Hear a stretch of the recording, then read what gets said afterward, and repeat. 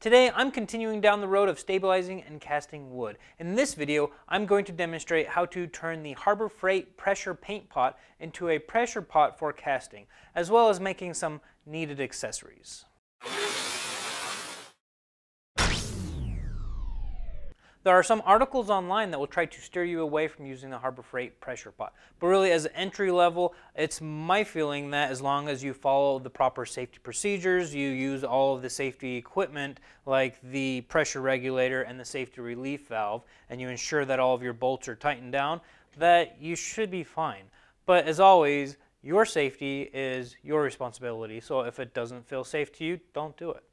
There are a few ways to go about converting the paint pot to a pressure pot for casting, and I'm not going to get into the nitty-gritty details. There are quite a few ways to do that, and I will provide references to some very good articles that I've found around the web on my website with my detailed article for what I've done here. But the gist of it is, depending on the setup that you choose to go with, you're going to need to get a handful of adapters. Really, you need to get your compressor hooked up, you need a ball valve, and at least a cap. That is the minimum that you're going to need. If you may need another adapter to go from like 3/8 inch to 1/4 inch.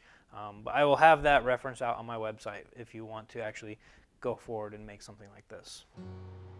To ensure you get a proper seal, you'll want to use Teflon tape on all of the threaded areas and a little Vaseline on the rubber ring around the lid. When pressurizing the pot for the first time, you may want to limit the pressure regulator on your compressor to less than the maximum rating for the pressure pot. You won't want to leave the regulator on your compressor at a lower pressure because it will increase the amount of time that it takes to bring your pressure pot up to full pressure. You'll also want to take this time to set up the pressure regulator on the pressure pot and set and test the safety relief valve on the pot as well. After the pressure pot is set up, there's going to be a couple of accessories that you may want to make. The bottom of the pressure pot is concave, making it hard to set things on it very flat. So you're either going to want to make a round circular base or a circular tray like I did. This one was made using my circular cutting jig that I made in the last video.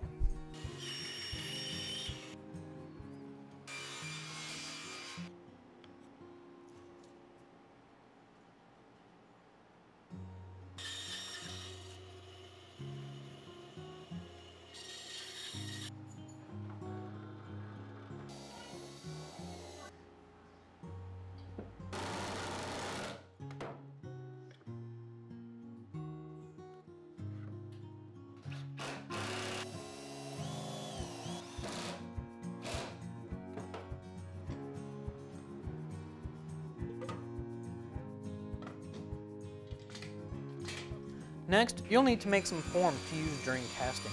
You can try to use MDF or other wood forms and a form release spray, but I like to use HDPE plastic.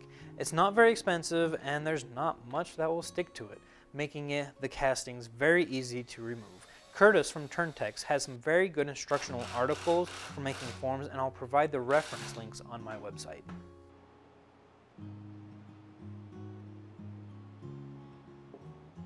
When mixing up the resin, you'll want to follow the instructions and have everything ready and nearby.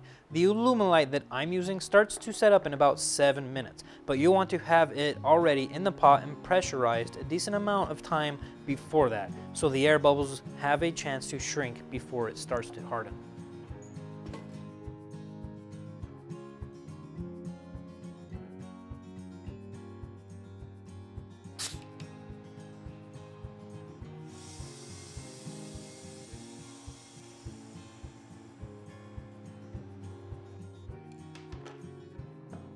A lot of people use this method of stabilizing and casting wood to make turning blanks or knife scales, but there are really a lot of possibilities out there.